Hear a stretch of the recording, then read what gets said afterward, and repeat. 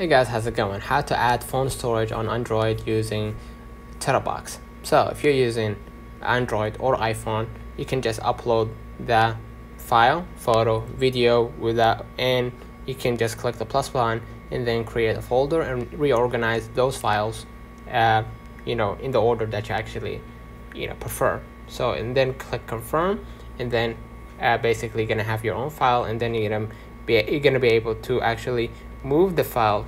Let me go back by holding right here, and you're gonna be able to move the file to any category.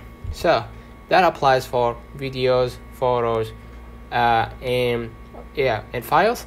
Basically, if you want to watch it offline, just hold right here. This is an amazing feature from Terabox. You're gonna be able to click offline, and you're gonna be able to access the photo, video, file without the need to expect that you need internet connection. So that applies for photos, videos, and all that.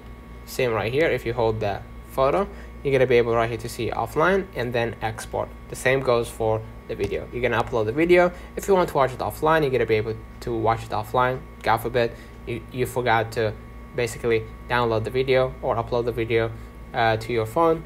You're gonna be able to store it in Terabox to save some space, and then you're gonna be able to watch it offline. Right? So let me know in the comments if this video helped you. Don't forget to like and subscribe. Thank you for watching.